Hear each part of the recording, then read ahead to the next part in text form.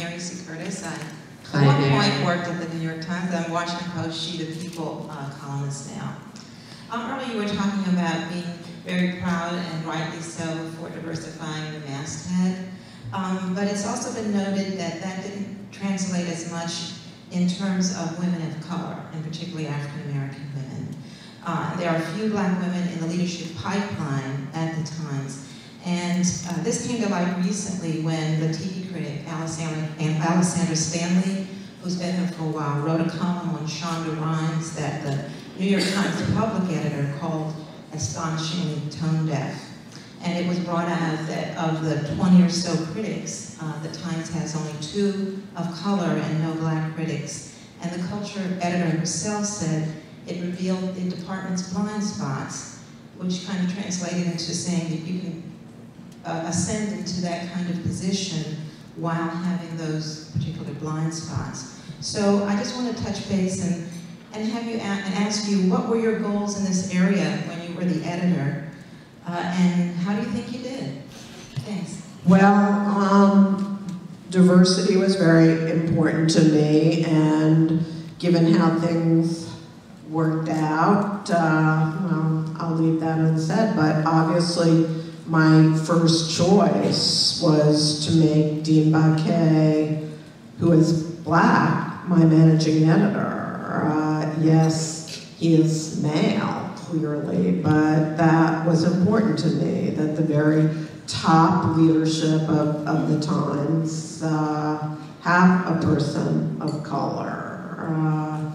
And I guess I would also like to push back a little bit on the Alexandra Stanley thing just for a minute. I know, obviously I'm well aware that what she wrote, the phrase angry black woman, in an otherwise quite positive piece about Shonda Rhimes and the TV shows she's created, that, you know,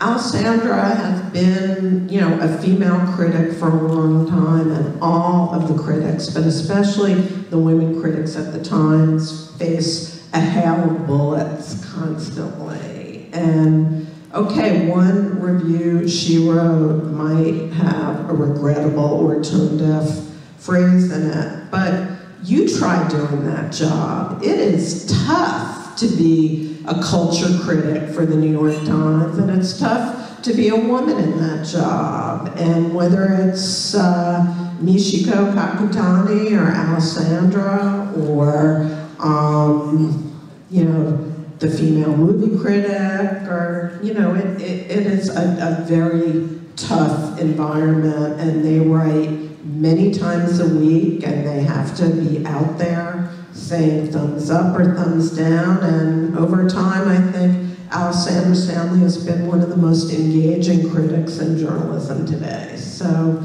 just wanted to say that.